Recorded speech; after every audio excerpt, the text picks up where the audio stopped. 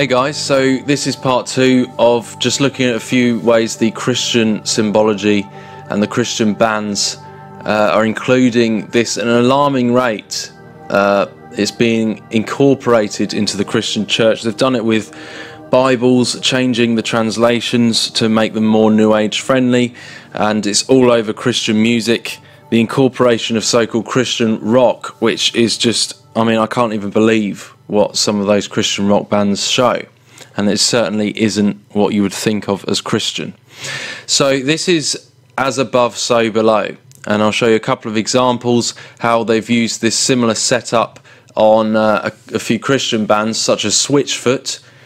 Nothing is sound. You've got that as above, so below with the tree, stars, pentagrams, and we've got this guy here climbing the ladder with the butterflies towards the rays of light from the sun. Probably much like Jacob's ladder there. Stairway to heaven. Nothing is sound. And same with Casting Crowns. Again, I'm not saying any of these people in these bands necessarily know what this is, but they really need to do their research because it's not too difficult now. And you've got to remember that record companies are involved with this artwork anyway, but you've got the same thing there, the as above, so below on the tree.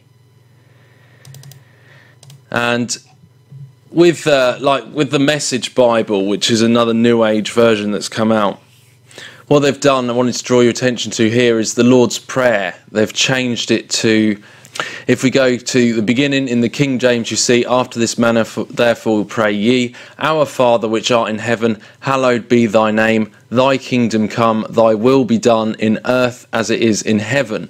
Now the Message has changed this to, Our Father in heaven, reveal who you are, set the world right, do what's best, as above, so below.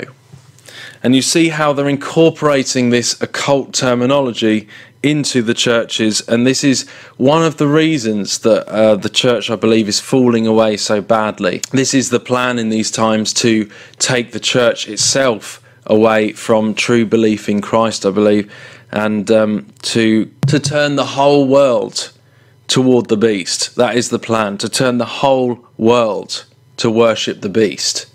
That's what the prophecy is. And, you know, once upon a time I thought, how would that even be possible?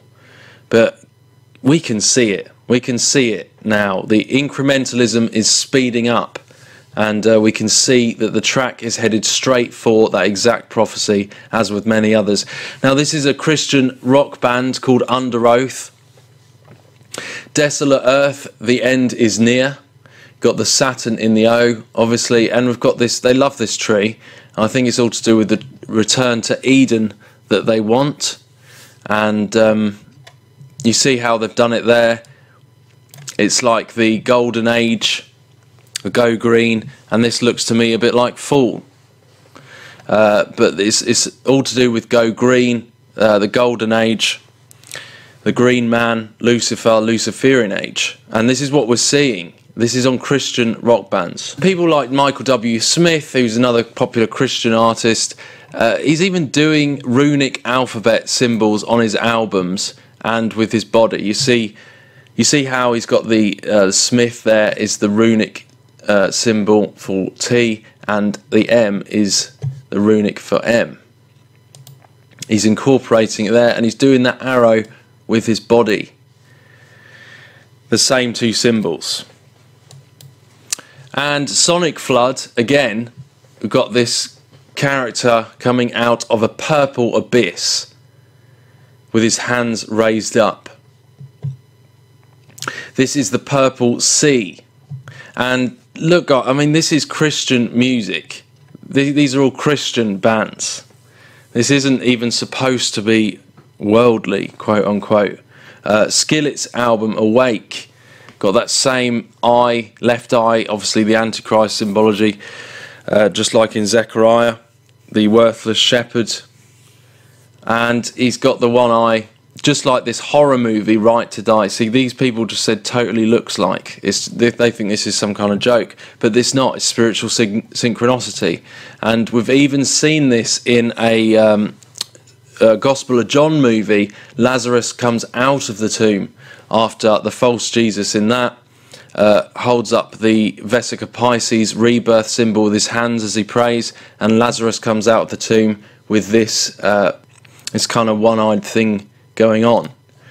And it's just everywhere. So we've got pyramids in Hillsong Church with gates, the circle across the top, got the mountain at the front, and the gates and the pyramids. So another one is Joyce Meyer. I don't know if you've heard of her. Another health, wealth and prosperity gospel preacher. They kind of give you a new age, feel-good, self-help kind of talk, but then it's supposed to be a church, and it is all about you. And I've even heard it said that you are a sinner if you aren't prosperous, and things like this. So it's kind of this whole health, wealth and prosperity gospel. And Satan shows up as an angel of light. He shows up with people pretending and masquerading. So anyway, this is where it gets interesting. We've got Joyce Meyer Ministries, the hand of hope. You see the way they've done this hand on here. Now this is very similar to what we've seen elsewhere with we have the Jesus with the vaginal symbol in the nail wounds. He puts these eyes and he can see through those marks, and he can see through those marks. The nails removed, and the beast can be reborn, and he can see. It's the gate. This freaking thing was making sure we couldn't get out. It's like an inversion of Christ's wounds right there, and almost like the gate is the inversion of Christ's wounds. When Christ died, it was a nail in the coffin of the spiritual fallen, the wicked spirits of Satan, of everything. It was a mighty blow to Satan's kingdom.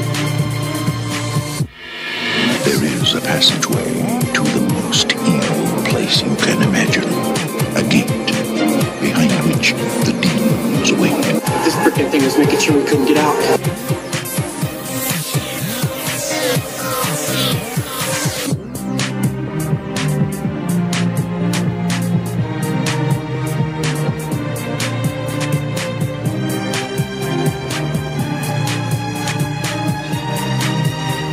Just like you had in the Hamza hand.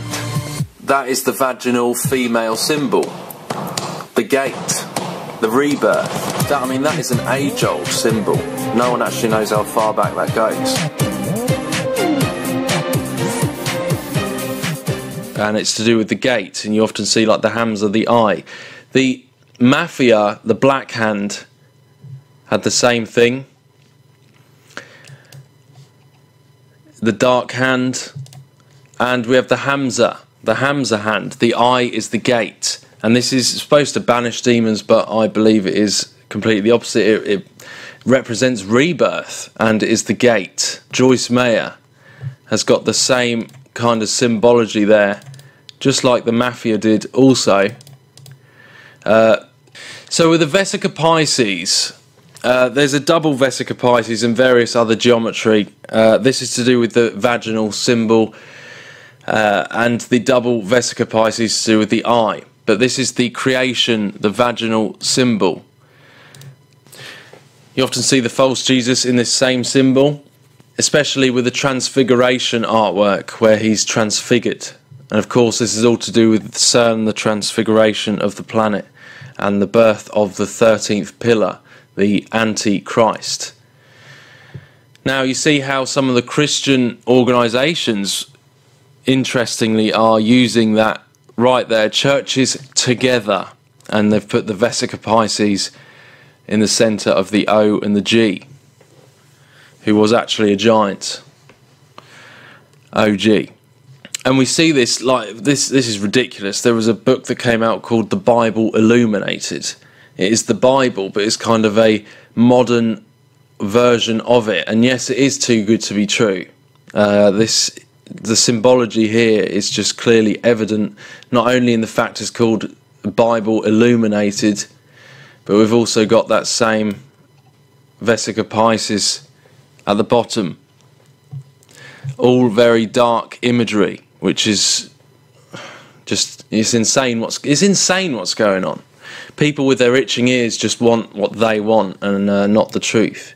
And we have it with the Chanel logo, which often with things they sell to females like perfume, they'll use symbology, feminine symbology. I guess it helps to sell them better, and it's part of the magic of it. And you've even got a MasterCard. And with third day, of course, third day being the day that Christ rose, but also you've got to be aware that they can use this for their own purpose as well. Now with that third day, you've got the sun disk with wings, and that looks a lot like the double vesica, potentially. I'm not too sure on certain things like this, but this I know is to do with the, as I said before, the flying vagina, which I broke down before, the gate, the stone gate, the wings, the sun disk, the black sun, the oculus, and the gate. Just like you see in that volcanic advert, the water commercial, you got at the beginning of the whole creation sequence and recreation sequence, you have that black sun, ring of fire. And of course this is the counterfeit creator. This is the false parasite we're talking of here. This is the problem we are in, and this is the kingdom we are in, which is why we need the Messiah, which is Jesus Christ. You even see him using it, the triple, on the Son of God movie. Their empire, his kingdom. And this is all about the, as I said in the last video, the antithesis to the thesis of a satanic New World Order. This is the antithesis. The false Christ is the so-called peace, the so-called false love, false light. And this is not going to be real light like the real Christ. But again, it's a false peace. It's an absolutely false peace, as described in the Bible. Now, some of these Christian, so-called Christian bands have incredibly dark symbology, and some of you will know exactly what this is. This is a band called Red, Until We Have Faces. You see how they've made all these into threes, which is another thing they do quite often. But right there you've got that same under the skin, because it's in the womb.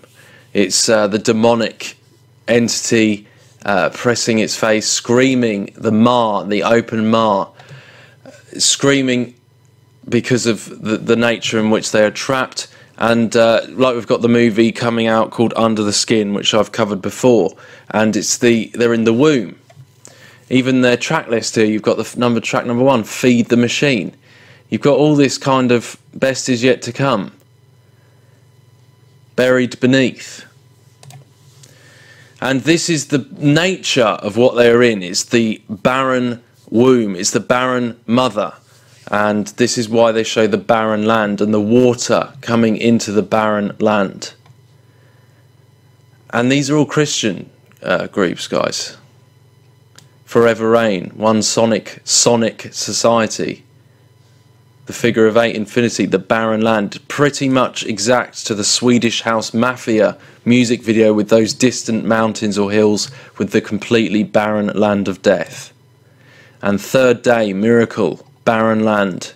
This is what I mean. These guys are just full of it. These guys are just, it's evident all over. They're literally standing in the barren land. As it says in Psalms, the rebellious dwell in a sun-scorched land. Peace on earth, casting crowns. And this is the barren land. Christ said, I came not to bring peace on earth. This false Christ, false Jesus, is the one that they want to bring so-called peace on earth, and it is a false peace. I'll see you in the next part, guys. Thanks for watching.